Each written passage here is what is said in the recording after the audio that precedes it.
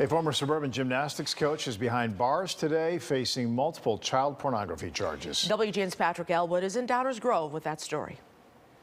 DuPage County authorities say this man, 30-year-old Wyatt Kopka, is behind bars today and facing multiple child porn charges found on his home computer as well as other electronic devices.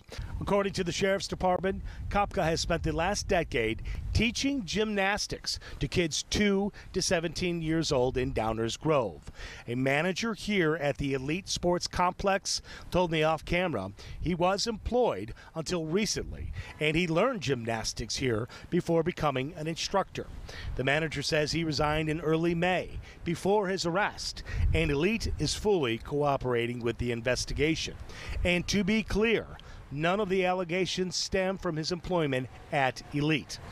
In his official announcement today, DuPage County Sheriff James Mendrick credits his digital forensic unit for making this case.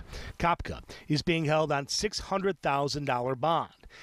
Kopka, also known as Shannon D. Kopka, was arrested after detectives served a warrant at his home in Clarendon Hills on May 4th, where his computer was seized and that child porn was allegedly found on it. On May 10th, he was taken into custody, and at that time, other electronics of his were seized, and authorities say they allegedly found more child porn, leading to 7 additional charges. The additional charges include multiple counts of manufacturing and or the production of child porn, which is a Class X felony. If convicted of all charges, Kopka faces between 47 and 120 years of prison time. He'll have an arraignment hearing tomorrow at the DuPage County Courthouse. Reporting from Downers Grove, Patrick Elwood, WGN News. Olympic gold medalist Simone Biles is